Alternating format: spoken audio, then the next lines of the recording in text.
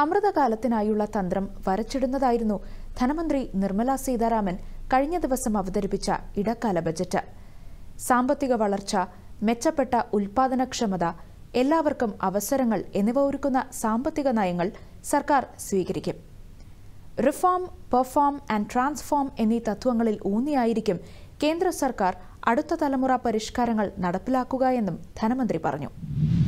With Sabka Saath, Sabka Vikas as its mantra, the government overcame those challenges in right earnest. Structural reforms were undertaken. Pro-people programs were formulated and implemented promptly. Conditions were created for more opportunities for employment and entrepreneurship. The economy got a new vigor. The fruits of development started reaching the people at scale. The country got a new sense of purpose and hope.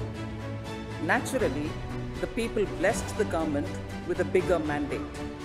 പഞ്ചപ്രാണ ലക്ഷ്യങ്ങളുമായി യോജിച്ച് കൂടുതൽ കാര്യക്ഷമമായ വളർച്ച നിലനിർത്തുന്നതിൽ സർക്കാർ ശ്രദ്ധ കേന്ദ്രീകരിക്കും. നിക്ഷേപ ആവശ്യങ്ങൾ നിറവേറ്റുന്നതിനായി കാലാനുസൃതവും ശേഷിയും നിയന്ത്രണ ചട്ടക്കൂടുകളുള്ളതുമായ ഒരു സാമ്പത്തിക മേഖല നിർമ്മിക്കുമെന്നും ധനമന്ത്രി നിർമ്മല സീതാരാമൻ പറഞ്ഞു. ജനങ്ങളുടെ അടിസ്ഥാന ആവശ്യങ്ങളെ പരിഗണിച്ചുള്ളതായിരുന്നു ബജറ്റിലെ അമൃതകാലത്തിനായുള്ള തന്ത്രം. വെല്ലുവിളികൾക്കിടയിലും PM ആവാസ് യോജനയുടെ നടപ്പാക്കൽ കേന്ദ്ര സർക്കാർ തുടർന്നു. 3 കോടി വീടുകൾ എന്ന ലക്ഷ്യത്തോട് പദ്ധതി അടുത്തിരിക്കുകയാണ്. അടുത്ത 5 വർഷത്തിനുള്ളിൽ 2 കോടി വീടുകൾ കൂടി ഏറ്റെടുക്കും. ഇത്തരക്കാർക്കുള്ള പാർപ്പിട പദ്ധതിയും കേന്ദ്ര ധനമന്ത്രി പ്രഖ്യാപിച്ചു. And giving over 70% houses under PM Awas Yojana in rural areas to women as sole or joint owners have enhanced their dignity. Exemplary track record of governance, development and performance.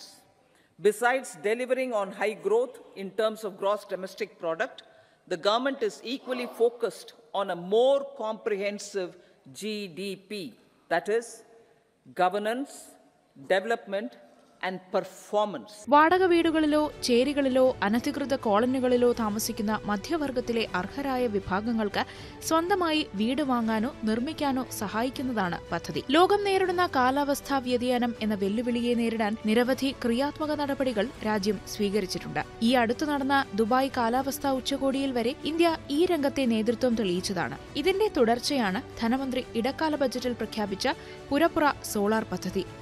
പുരപ്പുറ solar സാങ്കേതിക വിദ്യ വഴി 1 കോടി വീടുകൾക്ക് പ്രതിമാസം 300 unit വരെ സൗജന്യ വൈദ്യുതി ലഭ്യമാക്കും. സൗജന്യ സൗരോർജ്ജ വൈദ്യുതിയിൽ നിന്നും 15,000 മുതൽ 18,000 രൂപ വരെ സാമ്പത്തിക ലാഭം കുടുംബങ്ങൾക്ക് ലഭിക്കുമെന്ന് പ്രതീക്ഷിക്കുന്നു. മിച്ചം വരുന്ന വൈദ്യുതി വിതരണ കമ്പനികൾക്ക് വിൽക്കാനും സാധിക്കും. ആരോഗ്യ അടിസ്ഥാന സൗകര്യ വികസന രംഗത്ത് കേന്ദ്ര സർക്കാർ വലിയ ശ്രദ്ധയാണ് ചെലുത്തുന്നത്. കോവിഡ് കാലത്ത് രാജ്യം ഇത് തെളിയിച്ചതാണ്. ഈ രംഗത്തെ അടിസ്ഥാന സൗകര്യങ്ങൾ ഇനിയും വികസിക്കേണ്ടതുണ്ട്. ഇത് മുൻനിർത്തിയാണ് രാജ്യത്ത് നിലവിലുള്ള ആശുപത്രി അടിസ്ഥാന സൗകര്യങ്ങൾ പ്രയോജനപ്പെടുത്തി കൂടുതൽ മെഡിക്കൽ കോളേജുകൾ സ്ഥാപിക്കാനും സർക്കാർ പദ്ധതിയിടുന്നതായി നിർമ്മല സീതാരാമൻ പ്രഖ്യാപിച്ചത്. ഇതിനായി പ്രശ്നങ്ങൾ പരിശോധിച്ച് ശുപാർശ നൽകുന്നതിന് സമിതി രൂപീകരിക്കും. വിവിധ പദ്ധതികൾ ഒരു സമഗ്ര പരിപാടിക്ക് കീഴിൽ കൊണ്ടുവരാനുള്ള നീക്കം മാതൃശിശു ആരോഗ്യ സംരക്ഷണത്തിൽ സുപ്രധാന തീരുമാനമാണ്. മെച്ചപ്പെട്ട പോഷകാഹാര വിതരണം, കുട്ടിക്കാലത്തെ പരിചരണം, വികസനം എന്നിവയ്ക്കായി സാക്ഷം അങ്കണവാടി, പോഷൻ 2.0 എന്നിവയുടെ കീഴിലുള്ള അങ്കണവാടികളുടെ നവീകരണം ത്വരിതപ്പെടുത്തും. പ്രതിരോധ കുത്തിവയ്പ്പിനും മിഷൻ ഇന്ദ്രധനുഷിനുമായി പുതുതായി രൂപകൽപ്പന ചെയ്ത യുവിൻ പ്ലാറ്റ്ഫോം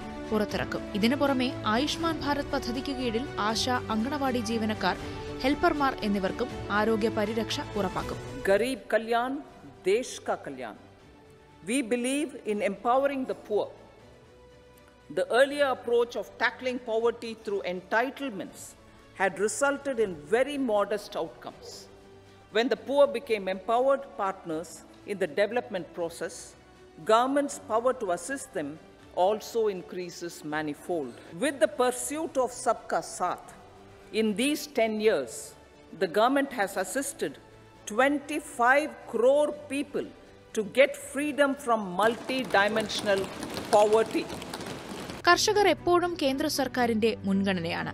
അതിനാലാണ് മൂല്യവർദ്ധനയ്ക്കും കർഷകരുടെ വരുമാനം വർദ്ധിപ്പിക്കുന്നതിനുമുള്ള ശ്രമങ്ങൾ ശക്തമാക്കുമെന്ന് ഇടക്കാല ബജറ്റിൽ പ്രഖ്യാപിച്ചത്. കർഷകക്ഷേമത്തിനായി നടപ്പാക്കി വരുന്ന വിവിധ പദ്ധതികളുടെ പുരോഗതിയും ധനമന്ത്രി പരാമർശിച്ചു. PM സമ്പദ യോജന 38 ലക്ഷം കർഷകർക്ക് പ്രയോജനം ചെയ്തു. ഇതുകൂടാതെ PM formalisation of micro food processing enterprises പദ്ധതി 2.4 ലക്ഷം സ്വയം സഹായ സംഘങ്ങളെ സഹായിച്ചിട്ടുണ്ട്. കാർഷിക മേഖലയിൽ പ്രഖ്യാപിച്ചിരിക്കുന്ന ഒരു സുപ്രധാന പദ്ധതിയാണ് ആത്മനിർഭർ ഓയിൽ സീഡ്സ് അഭിയാൻ. കടുക്, നിലക്കടല, സോയാബീൻ, എള്ള്, സൂര്യകാന്തി തുടങ്ങിയ എണ്ണക്കുരുക്കളിൽ സ്വാശ്രയത്വം കൈവരിക്കുകയാണ് പദ്ധതി ലക്ഷ്യമിടുന്നത്. ഉയർന്ന വിളവ് തരുന്ന ഇനങ്ങളിൽ ഗവേഷണം, ആധുനിക കൃഷിരീതികൾ സ്വീകരിക്കൽ, വിപണി ബന്ധങ്ങൾ, സംഭരണം, മൂല്യവർദ്ധന, വിള ഇൻഷുറൻസ് എന്നിവ ഇതിൽ ഉൾപ്പെടുന്നു. ക്ഷീര കർഷകരെ സഹായിക്കുന്നതിന് സമഗ്രമായ ഒരു പദ്ധതിയും ആവിഷ്കരിക്കും. കുളമ്പ് രോഗത്തെ ചെറുക്കാനുള്ള ശ്രമങ്ങൾ ഇതിനകം ആരംഭിച്ചിട്ടുണ്ട്. ലോകത്തിലെ ഏറ്റവും വലിയ ക്ഷീര ഉത്പാദക രാജ്യമാണ് India.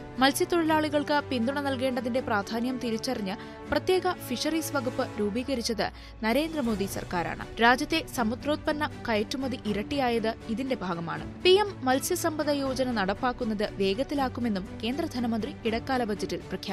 Farmers are our annadata. Every year under PM Kisan Samman Yojana, direct financial assistance is provided to 11.8 crore farmers, including marginal and small farmers. Crop insurance is given to 4 crore farmers under PM Fasal Bima Yojana. These, besides several other programs, are assisting Annadata in producing food for the country and for the world.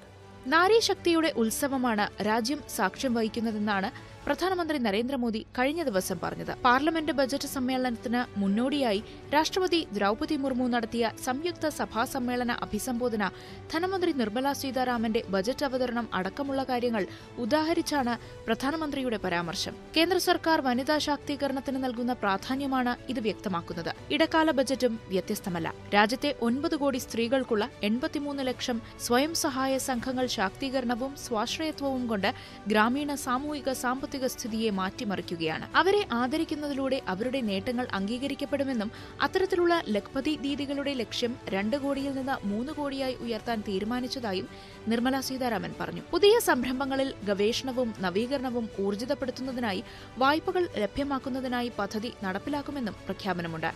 2047ഓടെ ഒരു വികസിത രാജ്യമാകാനുള്ള അമൃതകാല തന്ത്രങ്ങളുടെ പ്രഖ്യാപനമായിരുന്നു കേന്ദ്ര ധനമന്ത്രി നിർമ്മല സീതാരാമൻ അവതരിപ്പിച്ച ഇടക്കാല budget. The empowerment of women through entrepreneurship, ease of living and dignity for them has gained momentum in these 10 years.